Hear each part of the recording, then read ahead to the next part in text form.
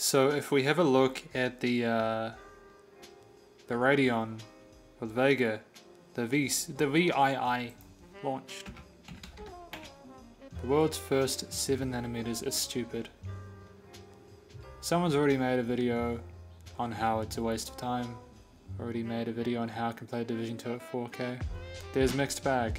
Lisa Su there, not the developer, the CEO, talking about stop with these adverts. Stop. Clock rate of 1.8 GHz, 16 gigabytes of HBM2 memory, bandwidth of 1 terabyte a second.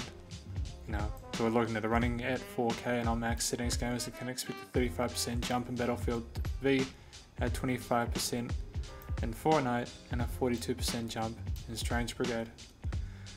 And you know, they had a demo as well, Devil May Cry 5 running at 4K. This GPU is important. The reason it's important, and I think the reason why the NVIDIA CEO was not impressed with it, thought it was disappointing, or it wasn't worth really paying attention to. What was it? His reaction to it. Here you go. NVIDIA disses the Radeon VII, vowing the Vega 2, vowing the RTX 2080 will crush AMD's underwhelming GPU. He's doing that for investors. He's doing that for investors. He needs to make sure that other investors feel safe, especially after NVIDIA's stock. We go back 5 days, 6 months. It's not been great. It's not been great for NVIDIA. They were at 286 in October. They've gone down to 143. But look at AMD's stock. So let's have a look at AMD's stock, eh? So I take back what I said, maybe NVIDIA, no, maybe AMD has been doing well lately, but you can see there's been a recent spike. You can see that they had a massive period of growth here, because I think a lot of what AMD were doing was AMD basically, people were worried about the people leaving the firm, especially stuff like this here. I think that's where one of the members left, one of the Radeon members, but here's the thing right now. You've got a situation where AMD are on the rise and NVIDIA have gone down, because NVIDIA don't have a lot to show at the moment. So when you have CEO Jensen Huang talking about how the 2080 will crush Radeon 2 and that FreeSync just doesn't work. Here's what's funny about that sentence. You look at FreeSync and then NVIDIA admits defeat will support G-Sync on FreeSync displays. So I don't understand this. Why are they saying that they admit defeat, or that they will support adaptive sync? Why are they announcing it on FreeSync monitors if it doesn't work? You know, FreeSync doesn't work is a pretty strong statement for someone to make when they're going to support G-Sync on FreeSync displays. He said there was something like 480 FreeSync monitors and about 70 G-Sync. And you know the reason why there's so many of these FreeSync monitors is actually because due to fast sync and adaptive sync. Well, I know adaptive sync is closer to G-Sync and FreeSync, but fast sync especially, fast sync works just fine. Like, I use fast sync for my games and I don't have any issues with it. I didn't need to use FreeSync to get smooth 120 FPS. I didn't need to use G-Sync for 144 Hz. I just used fast sync. There's no need for NVIDIA to be launching these expensive G-Sync monitors like they have, when you could literally just have a very good experience on a FreeSync monitor. I would say Jensen is a little bit insecure right now. Yes, they have made an incredible 2080 Ti card, that's a very powerful card, but they've also priced it at the price of a second-hand vehicle in New Zealand. They've priced it at $2,500 New Zealand, and that's very expensive for a graphics card. That's very expensive for a graphics card which is designed for gamers. I'm not sure which gamers they're talking about. I don't know many gamers that can afford a $2,500 graphics card. It's almost like people, though, were expecting AMD to come through with a cheaper card that was superior to the 2080 with 7nm technology, and I think we need to just talk about the fact that that's kind of stupid. Why would you think Now AMD would come through with a cheaper card that could compete with the 2080. Why would you think that they would make a card that was cheaper than the 2080? And the reason I say why would you think that is because just because the rumors were stating that it would, and just because you've had cheap 480 and 580 cards, doesn't mean that AMD would necessarily release a cheap top tier card. And this card, despite the fact that people were talking about the 7 card being a complete flop, is actually not so much of a flop. If you think about what this card actually means, AMD have got a card that they want to pit against the high-end RTX cards, and that's fantastic. It's fantastic that AMD are feeling brave enough to go up against the 2080, because the thing is, I think there's a lot of entitlement around people's expectations regarding the price for this thing. HBM2 memory is very expensive from what I understand, and I could just be parroting off bullshit. I'm going to say, is HBM2 memory expensive? It's pretty much all of the above. It consists of a silicon die. You have a stack of separate DRAM dies sponsored. So this is not just one die of DRAM. You have multiple in the same memory. So 2, 4, or 8 DRAM chips as opposed to 1 for GDR4 or 5.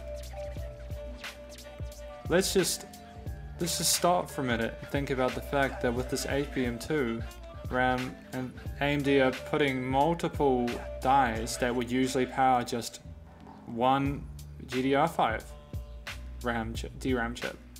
Like, have the people that are talking about price gouging, because I've had a few comments on it, have they actually considered the fact that maybe what's happened is that it is just really expensive to make HBM2 RAM? And then maybe the reason that it's $700 is because of that, and maybe they couldn't have really justified charging more because they were aware of the competition from NVIDIA, so they wanted to compete, so they made it $700, and we've still got people going, oh, but that's an AMD price gouging, oh, they're bad people too, I wanted my VRAM for $100. Well, it just doesn't work like that. You know, Lisa Su and Jensen Huang, these two people are the leaders of 2 different tech companies that are basically trying to figure out how to get the money from your wallet. That's really all they care about. So don't for a moment think that I'm an AMD fanboy. I've never used an AMD graphics card. Because I have seen what's happened with the 10 series especially. I bought a 1060 because it was reasonably priced at the time. I bought it before the cryptocurrency issues, and I did end up buying my 1080 MSI a little bit late into the game, which was a shame because I really didn't want to have to spend $1,000 on a 1080. I mean, not a 1080 Ti. I bought a 1080. But I saw the 1080 Ti prices going up to $1,600, and then when they announced the 2080 Ti and the 2080s in September this year, in 2018, I was like, I need an AMD to come up with something different, because the 580, 590 that was released, the Fat Boy, you know, stuff like that was really, you know, shown on Gamers Nexus, it didn't interest me. It's not powerful enough. It's not powerful enough. I've got a 1080. I need something that's going to be rival either a 2080 or a 2080 Ti. Those are the 2 cards. Basically, my 1080 is third in my mind, and then the 2080 or the 1080 Ti are second. 2080 Ti is first. I don't really want to buy a 2080 Ti. I don't really want to buy one. To the credit of people wondering why AMD released this card, I would question why they released this card with the upcoming 3000 series Ryzen CPUs, because it's looking like the 8-core variants can compete with a 9900K at stock.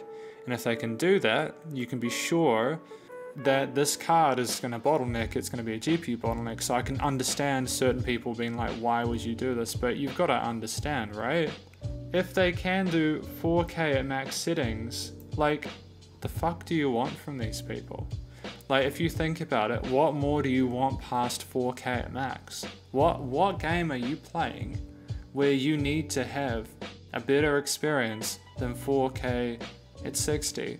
Let's just take a moment to breathe here and think, maybe if I'm playing at like 1080p or 1440p and I put the settings down to high, I'll have consistent 144 Hz through that.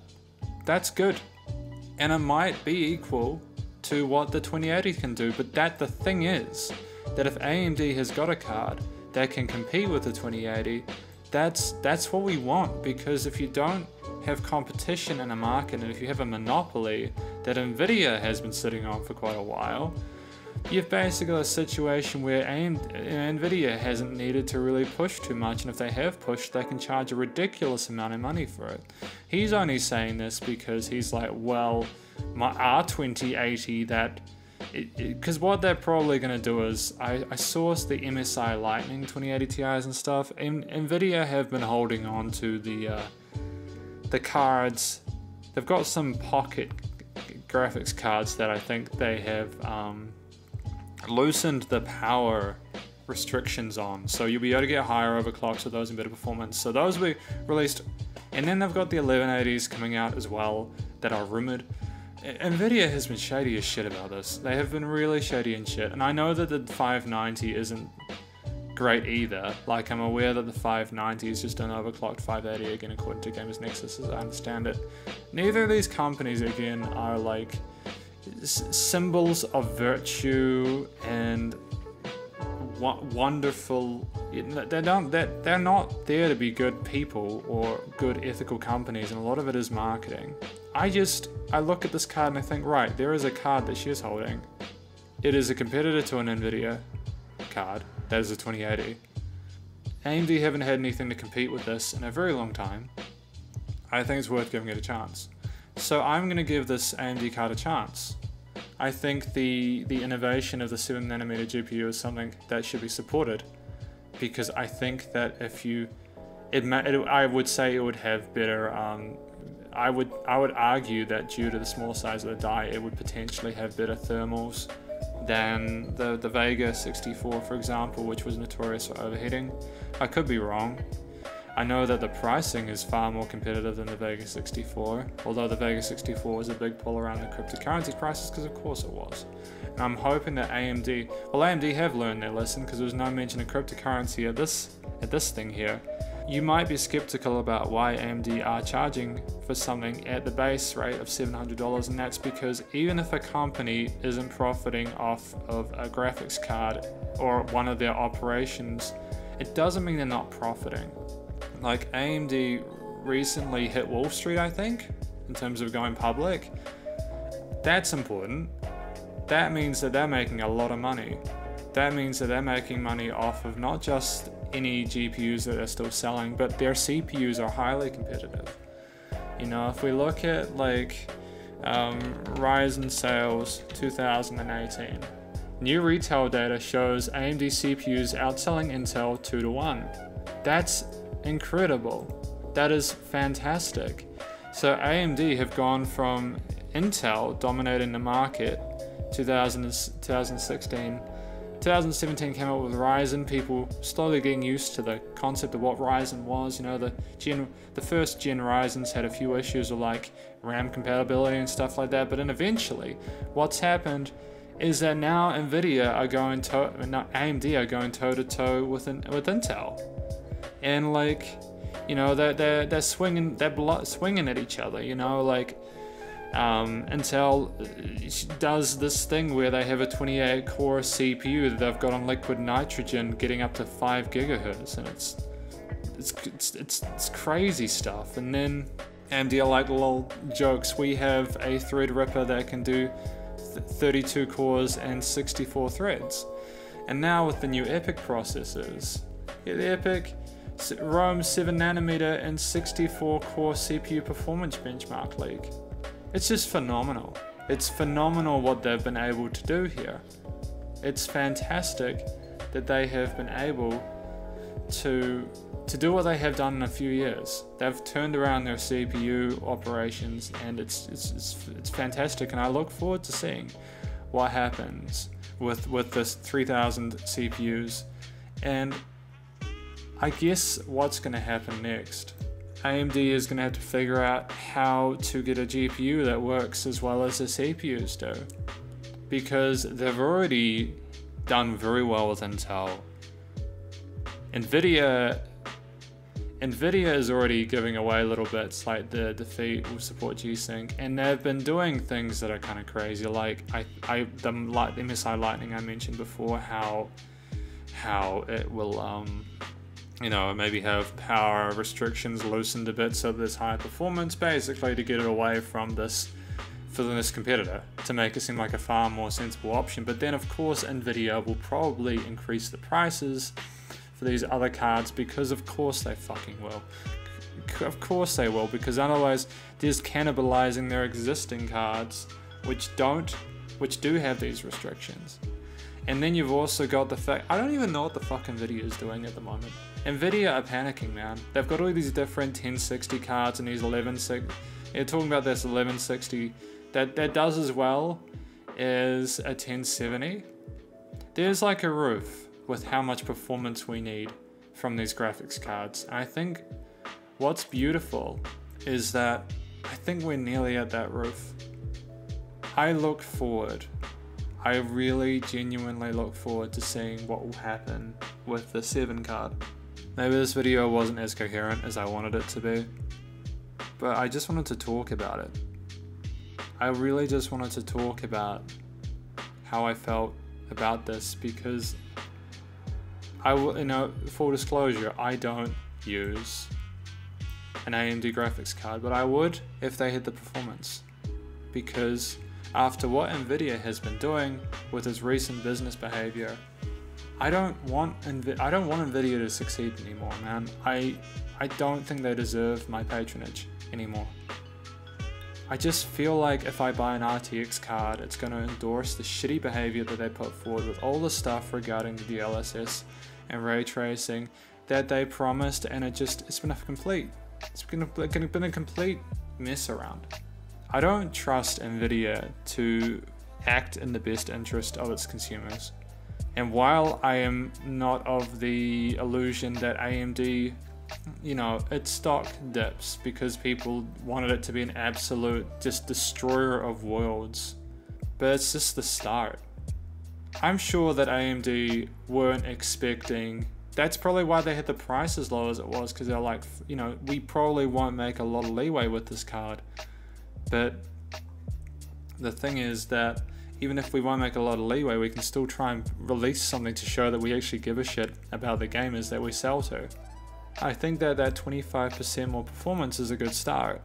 Can you imagine if AMD were to do something with GDDR6 and they had the mentality that they did with this V7 card or the Vega 2 card? I feel like if AMD were to use GDDR6, if they were to use this and they were to apply the mentality of we need to price it low enough so that we can get into the market and get into the as consumers, I think that would make Nvidia dance on coals. That would be beautiful. I think we need that. So I am supporting AMD. I will of course are we waiting for benchmarks? I'm not going to pre-order the Radeon or the Vega 2, whatever it's called. I won't. I'll wait for benchmarks. It's taken a while for them to come up with a competitor to the 1080 Ti, and if Nvidia was still selling the 1080 Ti, maybe this would be a non-event, because Nvidia aren't selling a 1080 Ti. They've given AMD a platform to compete with their overpriced RTX cards. Hopefully AMD do well. I would genuinely buy a card like this if I could. So we'll see how it goes. Thank you very much for watching. Feel free to disagree with me. I've started trying to listen to comments that are constructive and trying to listen to criticism. Because I used to be a bit of a snowflake. Very fragile, but I've decided to try and listen to people now because I might learn new things. Stay cool, see you later, and yeah, bye bye.